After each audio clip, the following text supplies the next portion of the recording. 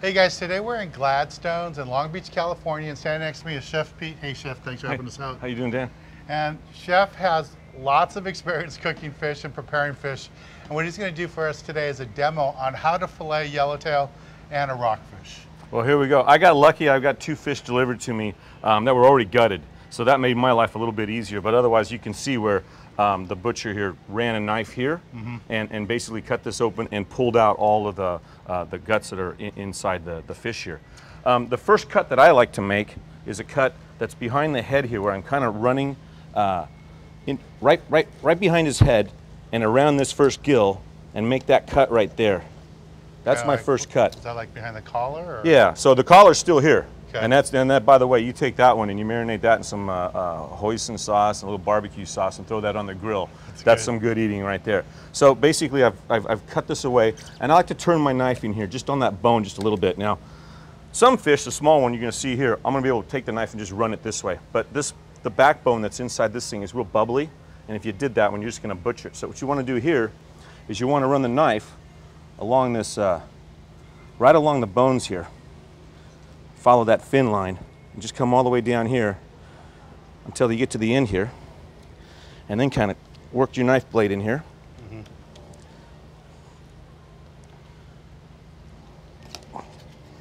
And release here. And now what we're going to do is you're going to see that I've got this backbone right here.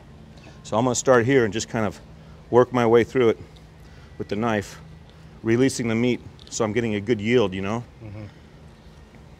You just have to go nice and easy. There's no rush. Yeah, you have to be patient with it. You've already caught the fish, it's dead.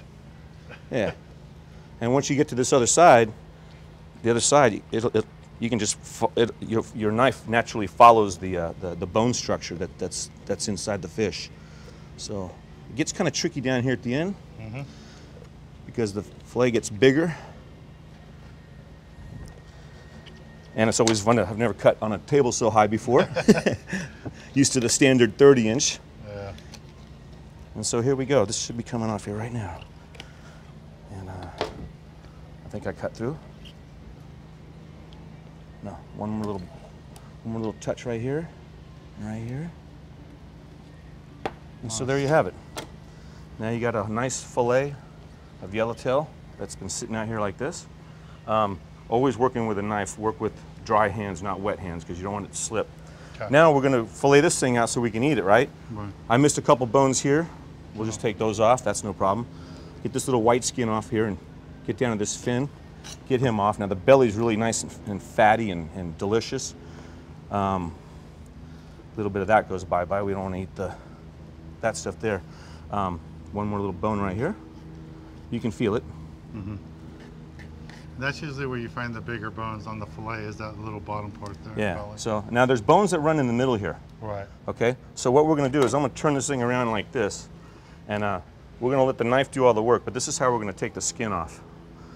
Some fish you can eat the skin, and some fish you don't want to eat the skin. The yellowtail is really not that good, but salmon skin is really good, and that rockfish there is really, really good. Get the knife here, hold it about 15-degree angle, get a hold of this skin, and just kind of pry the skin away and leave the knife kind of almost still. And there, that skin comes off like that. Okay, we'll see how we did over here.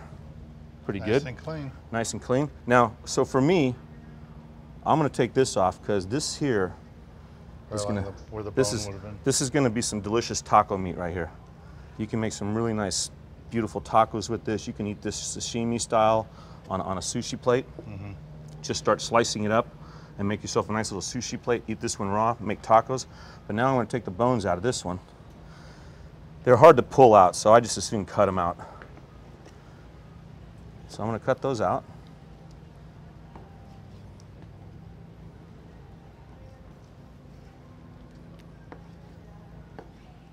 And add a little bit more meat to our meat pile here.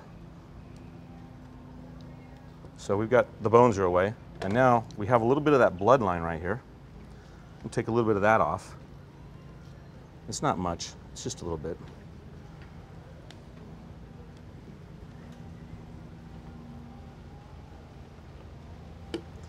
And so now you have a nice meat fillet. Yeah, and then looks like I missed a little bit of skin right here, so come back and snag that one.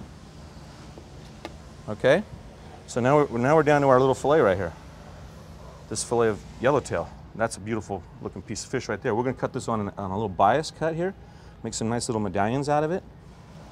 And you can see how this is where you get the restaurant quality fillet of yellowtail right there. Wow. And that's how it's done. So there's some beautiful pieces of yellowtail and some meat for later on for tacos. And we'll fillet that one out later, but there you go. Beautiful. Same technique when you flip it on the other side. You just run the knife the same way and follow this bone on the flip side, and we get the same thing's done. I don't think that people appreciate how well of a job you did, but you take a good look here at the carcass. That's just bone. There's no meat on it at all, and that just comes from years of experience. Lots of people always ask me on the fishing trips, how do you cut up your fish? And this is exactly how you do it. You just gotta take your time and do it. You can have it done on the sport boats. The guys, you know, they appreciate you doing it on the boat, and that'll make your meat the freshest, cleaning it as soon as possible. But if you catch your own fish, this is the way you want to do it. Take your time at it, and thank you very much, Chef. Oh, you're quite welcome. Hey, Chef, that was great what you did with the yellowtail. How do you do the rockfish? Well, this one's much easier. Again, it came to me already gutted, so you know, if you had to gut this yourself, just take a knife, just run it here, and just bring it in and open it up and take out all the guts. But now he's easy to work with. He's a much smaller fish, and his backbone's really flat. So again, it's the same technique. I'm coming in here behind the head like this. And this is going to sound really funny, but in this particular circumstance, it's almost like a not perfectly sharp knife is a better knife to use for this. Really? Because when you have a really sharp knife, if you catch the bone, there's a tendency to go through the bone and right to the table, and now your fish is like cut in half. Okay. I'm going to try and do this by feel, in that once I make this little turn right here, I'm going to lift that up to the belly, and I can hear it. I can actually hear it cutting. Right along the bone. Yeah. So there you have that fillet right there. Wow, that's nice. See? So I did exactly what I said I wanted to not do, and that was cut through the bone. So what I did was I repositioned my knife back here, finished filleting it out, and then came back here and got this backside, and there's where I cut through. Okay, I wanted to keep that nice and whole, but there's my there's my fish. So now we've got this one, and the same thing here. If I was going to saute this, I can keep the skin on after I scale it. Wonderful thing. I can grill it with the skin on. You know, give it a little some etch markings in here so the skin holds up on the grill. But we're actually making ceviche today, so we're going to you know, just finish deboning this guy. And there's some bones right here in the middle. And I've actually already taken a couple of these fish and I marinated them yesterday for you. Okay. So from here, we're going to make some wonderful ceviche. And there's some bones right here that we're going to cut out, and then what we can do is we can cube this up. Add it to our ceviche. And we could add it, but it's not cured. Yeah, it's not marinated. It's not marinated. So, you know, again on this one too. Those little rockfish that size, I like to even cook them whole. Oh yeah. Fry them whole. And fry them whole too. You score them and use a little cornstarch and flour, and you're set up for success with that, for sure. Couple rib bones there, so you know, again, little fillet here.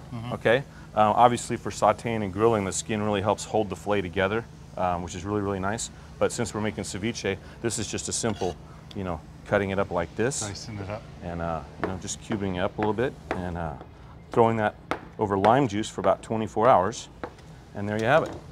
So we'll be doing that with. Actually, I've already done it, so we'll be doing that for you to taste. Cool. Well, thanks, Chef. Really appreciate you doing this demo for us, showing us how to do this. Remember, we're at Gladstones here in Long Beach, California. Chef Pete's here all the time. If you want to come by here and pick up one of their fish dishes, you won't be disappointed. I've been here many times in the past, well before we started filming with these guys. And Chef Pete's been really nice to have us back here and show us how to do this. It's very important you learn how to fillet your fish. You can't make a great fish dish until you learn how to handle the fish properly, keep it chilled, and how to fillet it and have nice pieces of meat that you can work with. Cool. Thanks. Cool. Chef. Pleasure, Right. Dan. Thank you. We'll be right back. Thank you, guys.